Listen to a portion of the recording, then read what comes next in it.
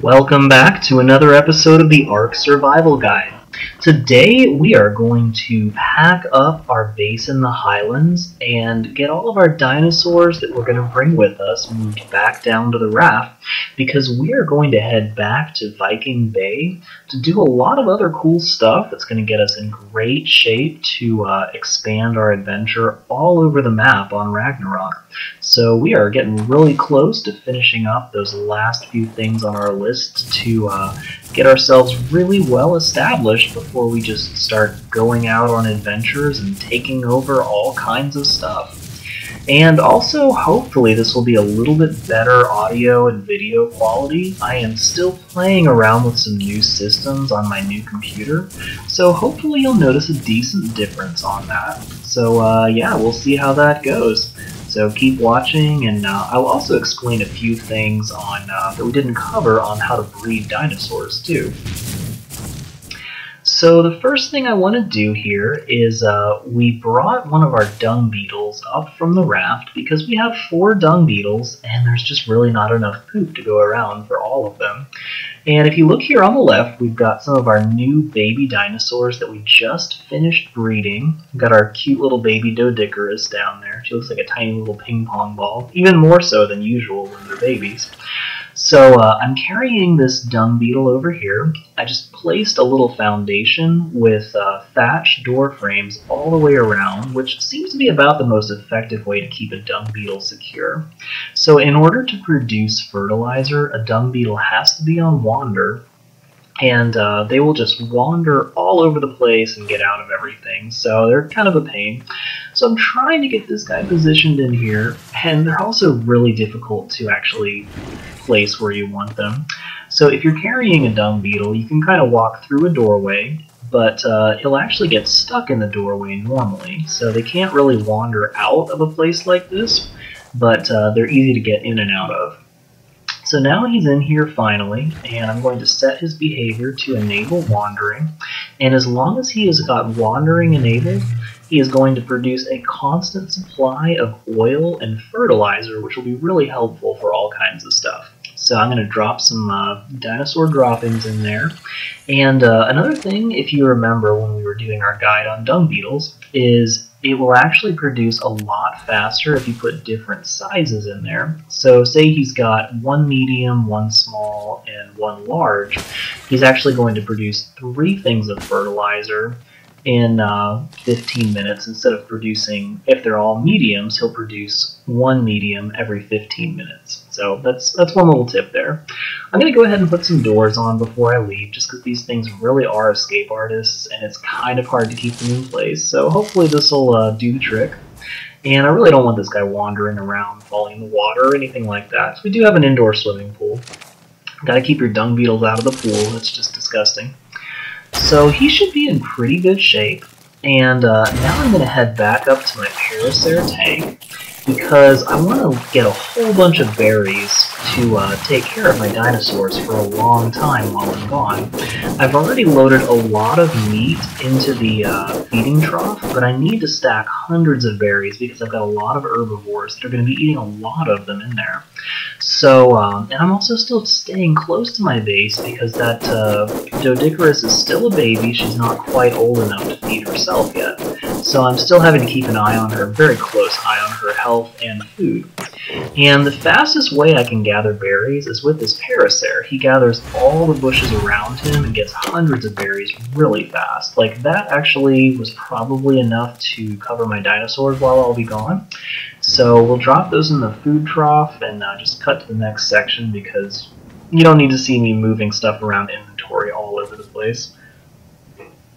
So I've been just kind of doing stuff around the cave for the rest of the day. It is now dark out, and I'm laying some thatch foundations. The reason I'm using thatch is because we are completely safe inside this cave, and even if anything can get in here, we have a big plant species X turret blocking the entrance. And that dung beetle is going to constantly produce more fertilizer, which uses ammunition for it. So we're pretty much going to be really safe inside the space. And I want to get this outpost set up with all the amenities that we need so that if we teleport out here, we're actually going to be in pretty good shape with all the stuff that we need out here in the Highlands. So I just dropped a smithy, and now I'm placing a forge so that we can smelt any metal that we pick up. There's actually a lot of metal nodes scattered throughout the Highlands, so if we end up needing some later on while we're out here, we can just pick some up. And these torches that I was using for keeping the eggs warm are still out here. They're still helpful for being able to see everything. But it looks like the sun is coming up, and this little baby Doedicurus is doing great. She's pretty close to, she actually is a juvenile now. And as soon as they're juveniles, they're actually able to eat out of the feeding trough, which means I can leave her alone and she will be perfectly fine. So she's finally going to be self-sufficient. So that's going to help a lot. I'm dropping a mortar and pestle here, and I left a cooking fire over next to the eggs. So those torches and the cooking fire are both going to produce heat in case we need to hatch any other eggs, because I have a male and female pteranodon that I'm leaving here, and I'm going to keep trying to breed them in order to get more babies. So it is a beautiful day. Check out that sunrise. I mean, this is just an awesome place to live. Another really nice thing about the Highlands is right down at the end of this waterfall, there are always potatoes just ready to be picked up. So I seriously thought about starting my file here because there's a lot of really cool amenities. It's a very different starting experience if you start in the Highlands. But if you look around, there are no trees in sight, so when you're trying to level up using thatch and wood, which is like everything, there's just nothing around, so it's really hard to level up out here. Which is why I just decided to do Viking Bay finally.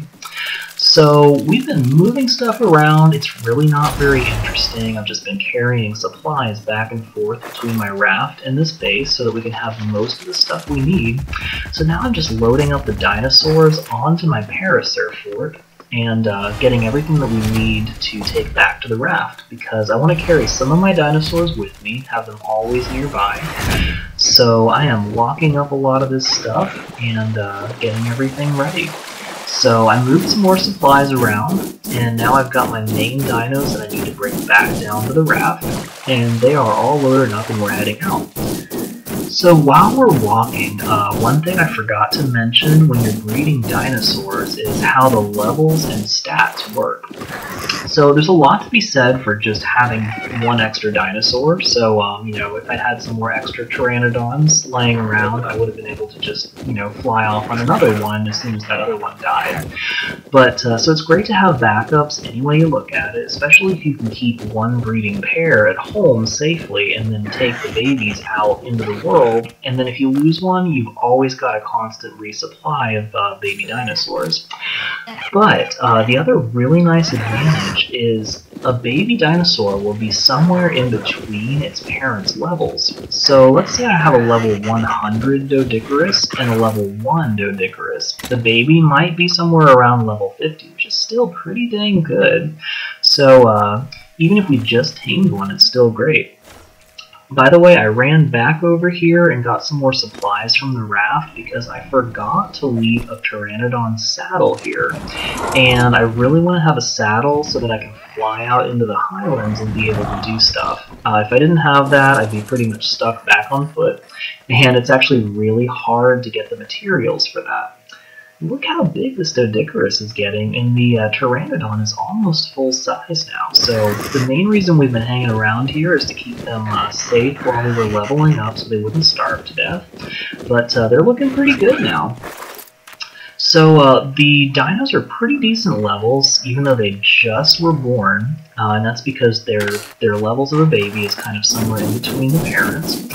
But the other nice thing about that is when you get a new dinosaur, its stats are actually going to max out, its level maxes out about 70 levels above where you tamed it. So if you tame a level 1, its max level is probably going to be about 71. And if you tame a level 100, you can actually get that up to like 170. But if you take 2 level 170 dinosaurs and breed breed them together, their baby will start out around 170 and be able to eventually hit about 240. So the baby actually can get those 70 levels added to whatever level it's born at. So by doing that, you can constantly increase the final levels of your dinosaurs. The other nice thing is their stats. They have a pretty good chance of inheriting the best one stat, like the one highest stat from each parent. And this is not going quite as well as I'd hoped moving this ankylosaur around. So I'm going to leave him on the raft. He's sitting on the corner, and because he's actually sitting on the corner, it's going to let the walls of the Parasaur tank pass right through him as I'm dropping him off there. So we should be in pretty good shape. That actually worked. Way to go. So with baby dinosaurs, they can inherit the best stat, usually just one stat from each parent. So let's say I have one Doedicurus that I've done nothing but melee damage increase on it. The baby would take on that melee from, say, the male. And then if the female has nothing but movement speed, and she's got a really high movement speed stat, baby may actually pick up her movement speed too. So the baby might end up having maxed out melee damage and maxed out movement speed right when it's born. So that's another thing to keep in mind as you're leveling up the parent dinosaurs, is it's good to put a ton of points into just one stat. As much as you can really handle, because the babies will become super powerful that way. So that's another thing that's been, feeding what I've been doing, because I've been trying to get each parent that gathers things to have maxed out melee damage. Because later on we may be able to put some other good stats in there. So I've got everything moved down to my raft base, and I'm going to take one more quick trip back up to the Highlands, and so we've got a Galamine this way off in the distance. So we've got a bunch of silk here. If you see these purple flowers, they actually can get silk from those. Now, I'm pretty new to Ragnarok. I have not played Scorched Earth. I'm not big on deserts. So I'm not even entirely sure what silk is good for. But why not grab it while we're here? And, this is kind of like shooting fish in a barrel. And it's not as close as you can get to it. Tiny pond, and our turrets are just shooting down all the fish. So may as well grab the fish and potatoes. It makes a pretty nice breakfast for the road. So I'll grab all this stuff and load it back up into this Parasaur. And we'll have some grilled fish and chips on the way down the beach next episode. So here we go. We are on our final trip. I also picked up a bunch of fertilizer, and I'm going to go ahead and add that to these turrets because I'll probably be teleporting back out here later and just, running on a rampage out here in the Highlands with this Parasaur tank. So that's going to give me enough fuel to be able to do that. And our little dung beetle that we left up here is going to slowly produce more fertilizer to power our turrets. So we are heading back up to our beautiful base here, and it's kind of sad to leave it. I'll be leaving it for a little while because there's a bunch of stuff we want to do up in Viking Bay. But, I kind of miss our nice little beach house up on the plateau, so it's going to be nice to be back towards the jungles again. Really fun country out there. So, we are going to fly back to the base, and that will be the end of the episode. In next episode, we will go all the way back to Viking Bay and have some fun over there. Thanks for watching, and tune in next time. Thanks so much for watching our video from the Ark Survival Guide. This is an amazing game, and it's sometimes really hard to learn how to survive, but we are dedicated to teaching you how to not just survive, but how to thrive and have lots of fun on this amazing game. So we have a series for just a Let's Play, so you can watch how we've conquered this vast open world. And we also have a guide series with specific guides on how to do certain things that are a little bit more confusing or difficult on this game. So be sure to like this video and subscribe to our channel. We are constantly creating new videos for you to enjoy. So you can travel through your journey on Ark with us and learn how to do everything you need to know to survive in this game. So thanks for watching, and we will continue to bring you great content that is suitable for the entire family. except maybe the occasional dinosaur poop. What can you do? This is Ark. Thanks for watching, and we'll see you soon on the next video.